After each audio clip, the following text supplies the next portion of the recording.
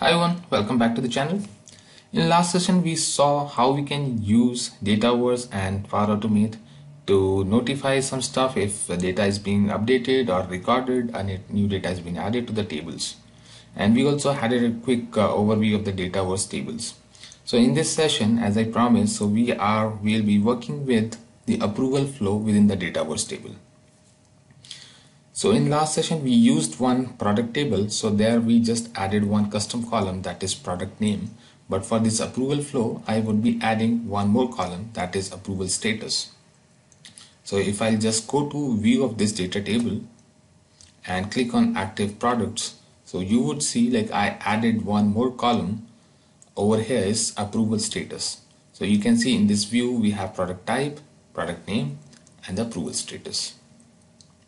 And if I just go back in data, I would be just showing that to you. So in data, if I just click on add record, you must be seeing like I have added couple of more fields, that is approval status and product type.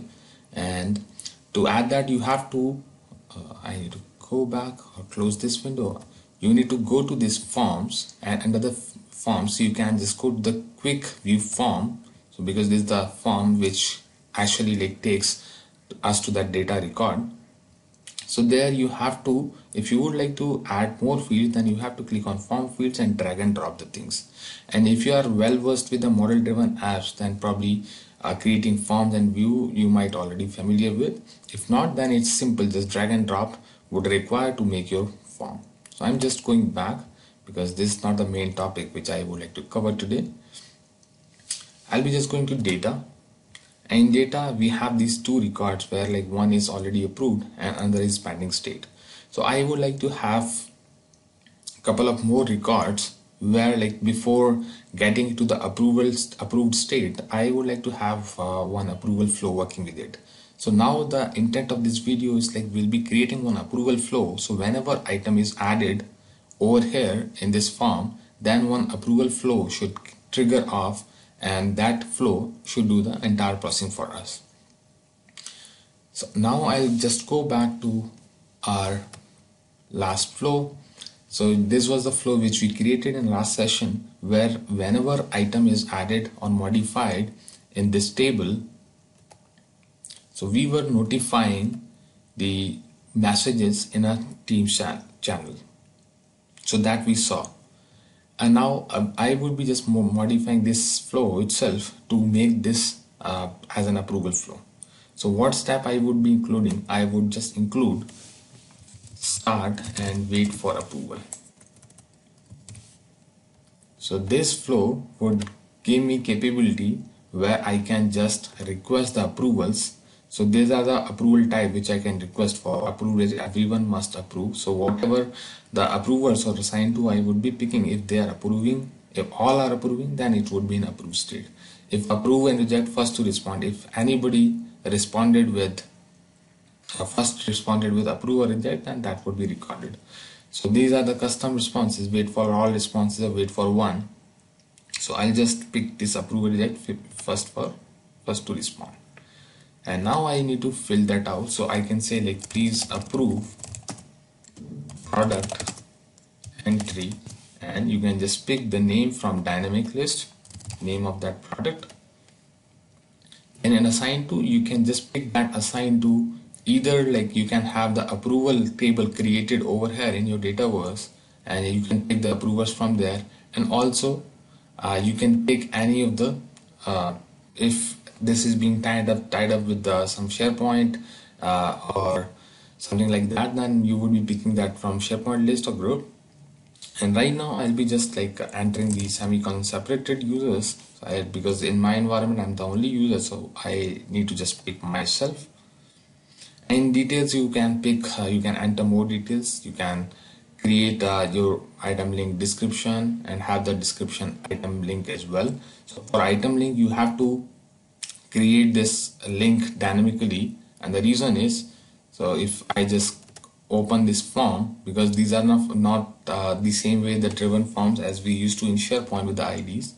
So you have to just a second, you have to go to this edit record and then create this URL by yourself. So entity record and ATN, this product ID, and this is the unique ID of that row. So I would tell you like how you can extract the unique ID of that row in a while in the same flow. So I'm just leaving it as is, and in a second step, like where our flow was waiting for approval, what if when the action is done? So I would be putting one condition, and that would check the outcome of this flow. So if I scroll down the dynamic content, you can see outcome of this flow is equal to approve. That means the action taken has been approved. So I can simply update the record back saying that item is approved. So I need to again choose the table. So that is product table. And now I need to pass on the row ID. And if you go to your dynamic content and if you start typing ID, you would only get the ID related to OData ID. So that is not the ID which we want. So here is a catch. So we were not able to pick anything from this dynamic list. So we have to construct our own row ID or get the row ID. So let me just without updating it, let me just put anything garbage over here in field. Let me just in name, I'll just pick name. It's a required one. So and in the if you just click on advanced, you will find approval status. I'll just pick the approved, and rest of the stuff I don't wish to update. So I'm just clicking save, and when I'll try to run this flow, so it should give me error. And what I would like to show you is let me just save my flow and go back with any of the previous run. So let me just pick this one, and when this run was successful. So if I scroll down, you will find in the body we have this item internal ID. So this ID we have to pass as a row internal name or the ID, so that it can pick it, have to update the record. So I'll just copy that item column name into this notepad so that I can compose one data compose operation. So I'll just again edit my flow, will go to this, and I will use one compose action so that I can extract the value out of that body. So I have already constructed it. You can see you have to go to this expression, and under expression you need to just pass on this trigger outputs body / internal name ID. So this would give you the row ID which we are going to put over here. So I'm just dragging this update row beneath so that I can pick the output of this compose action into this row ID. So I am just picking this output row ID. So now this update record would be having a right row identifier. Okay. And in this I'll just copy this and paste into this the else branch, so that I can just say if it's not approved, then I would be just marking that as rejected, right? So I'm just saving it,